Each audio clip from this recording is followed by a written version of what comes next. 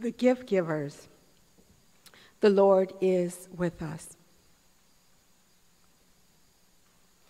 Cliff, steeped in the Christian tradition, loved Christmas.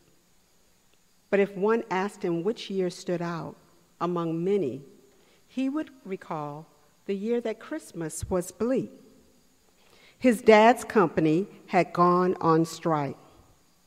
Times were hard. The usual festivities in their household was missing. Presents under the tree were bare. He got a stocking with fruit in it. The gravity of their situation hit little Cliff like a ton of bricks. But every year since then, he finds deep gratitude because no matter how bad things are, they're never, ever as bad as they were that Christmas.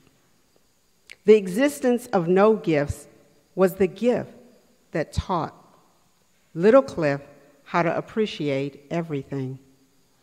For Advent, we've looked at the beggars our first week. The second week, we looked at the prisoners. And last week, we looked at the dreamers. And today, we look at the gift givers. This is where we enter the story that Peter read today that tells us about the gift of Jesus. An angel appears to Mary sharing she has found favor. And because of finding favor, she gets to be Jesus' mama. I remember reading a feminist scholar commenting, what was so great about being Jesus' mom? She was not married. She was young. Some might even say she wasn't ready. And she had no choice. It's not like they called her up and said, hey, would you like to or not? Sometimes gifts don't feel like gifts. Hard times don't feel like a gift. Bleak days do not feel like a gift. Responsibility does not feel like a good gift. Having to carry a baby doesn't feel like a gift. An unknown road, a situation, that's one side of the coin. But the other side of that coin is gratitude, opportunity, room to grow, a part in the Christian story, a blessed occasion of provision. In a less than ideal situation, born outdoors, Mary gives birth to hope. Go tell that on the mountain. Jesus Christ is born. I call these gifts that continue to give. Jonathan loved plays and aspired to be a great actor. And so at his high school, his junior year, he auditioned for the lead male role. He knew the lines backward and forwards, and so did all of his siblings. And so on audition day, his brother showed up with no desire to act, auditioning for the same role as him. And guess who got the role?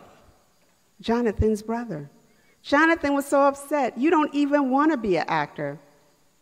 As the rehearsals went on, however, his brother was floundering. A little bit he felt good about it. But then Jonathan realized he had a new role, supporting his brother. He helped him understand how to get into character. Without knowing it, Jonathan gave a precious gift, showing up for another human being. His role was not to be the star because he already was a star. One of the greatest gifts we can give is ourselves. So there are gifts. No doubt people will stand in lines to buy more stuff for other people, and then there is the gift. We can give gifts of hope, peace, joy, and love.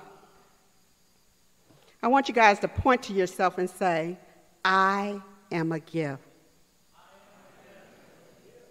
Now that was just practice. This time, I want you to point at yourself and I want you to mean it.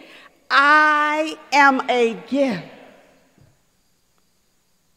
We not only can bring gifts from the stores, but we can bring gifts of ourselves. We can bring the gift of ourselves to support the situation and to support others, just as Mary became the lifeline for Jesus. So let us not forget today or tomorrow that we are what? We are a gift. And then there's the greatest gift. And that gift is, y'all sure about it? That gift is Jesus Christ. New life, new hope. To all he brings, listen to the angels sing, glory, glory, glory to the newborn King. Amen.